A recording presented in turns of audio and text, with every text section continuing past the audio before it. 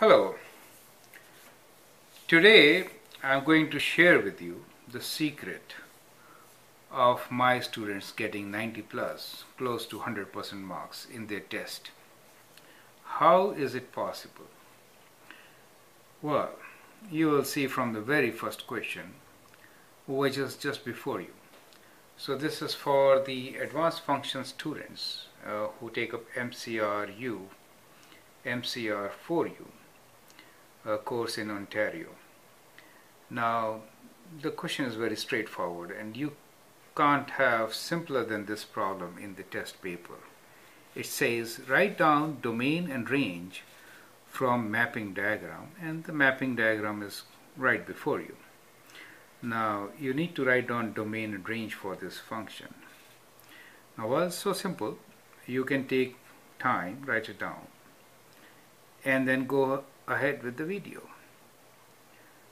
Surprisingly, I've seen so many times students making mistakes, and therefore it's my responsibility to show you places where you can make mistakes which can easily be avoided. Okay, so this is a knowledge question, and here you should not be losing any marks. Now, what do you think is the domain for this relation? Is it a relation or a function? It is of course a relation. But is it a function or not? That is also a question to be answered here. Well, most of the students will write this part as a domain because they are so used to writing first half as the domain and the next half as the range. They don't really see at the arrows. Do you see the arrows? Arrows are pointing from here to there.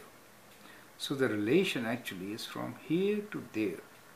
This happens to be the independent variable set of domain, and this happens to be their corresponding values and set of range.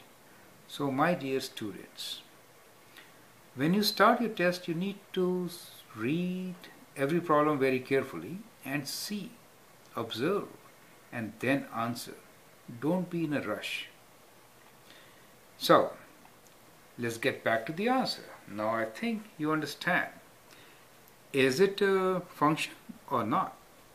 So, now you know the arrows are pointing from here to there, therefore this is part of domain, and everything here is 1, right? To 1, right? That's perfect. So it is a function, right? You don't see from here. It is not that 2 is linked with S and R, but 2 is the part of range, not domain, okay? So it is, of course, a function, okay? Now, yes, so the domain here is, let's say domain is, so you can list all these things in the domain. And the range is 2, 3, 4, and 5. Don't include 1, okay? 1 is not associated with anything in the domain side, correct?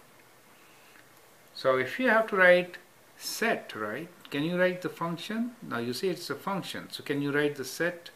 So the function here will be written like this. In the set form, it will be written S corresponds to 2, right? R corresponds to 5. T corresponds to 3. O corresponds to 4. And U corresponds to 2. So that forms your function, okay? So this is how this question should be answered. So, and it is a function, right? It is a function, right? Why is it a function? Because every element in the domain has only one, is uniquely associated with an element in the range, correct? So you have to give that as your answer to get full marks for this question. Okay, I think you have got a good start. So be very patient, read the problems carefully, see them properly, and then answer, right? Only then you can get 90 plus and get admission in the university of your choice. Okay, so let's move on to next question from here now. Thank you.